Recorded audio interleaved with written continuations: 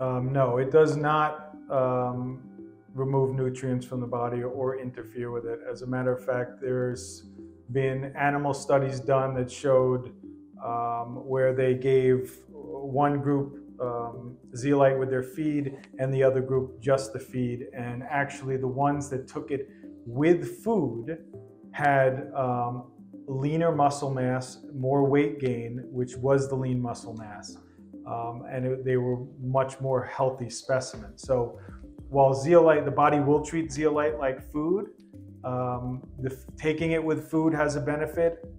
Taking it without food does not have any disadvantages. The body treats it like food and processes it like food. It does not pull any nutrients out of the body.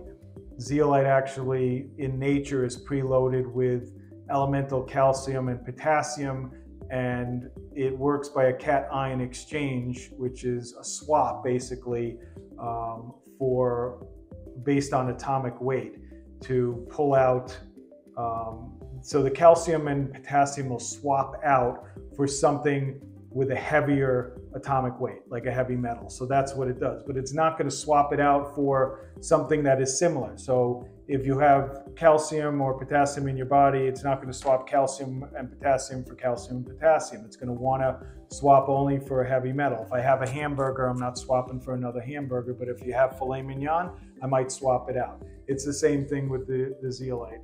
It only goes and will swap that out for an affinity, what it has an affinity for, which is heavy metals.